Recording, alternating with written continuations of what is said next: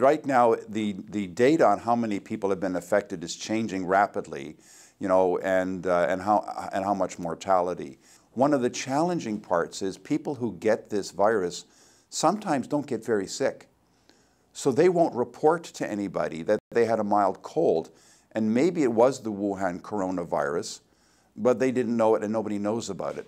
对于中国的武汉肺炎有着太多的未知，但香港微生物学家管轶从武汉考察回来后说，此次感染规模最终可能会是萨斯的10倍起跳。祖特曼医生认为，必须要从中国收集更多数据。I did read his commentary, and he's a highly respected expert in the area, and he's obviously, been to the area where it's affecting everybody. So we take that very seriously. We have to see all of the data, but he's giving us a good warning that we need to take this very seriously, and we have to get, a lot of people on the ground to collect the data to find out what's going on minute by minute.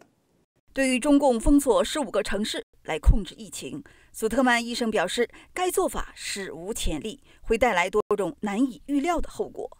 This in modern history is unprecedented to attempt to lock down or prevent travel from that size of a population. It's very controversial.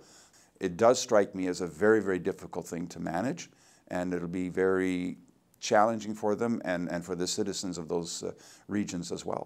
And it will be watched very closely for both the benefit that they're trying to achieve, limiting the spread, and the damage it might do. I mean, there's going to be economic difficulties.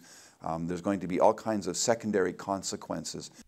祖特曼医生说，目前人类已经经历了3次冠状病毒爆发，将来再次爆发也有可能。对于全世界来说，需要知道真正的原因是什么，才能防止这种疫情的蔓延和再次发生。新唐人记者刘海英多伦多报道。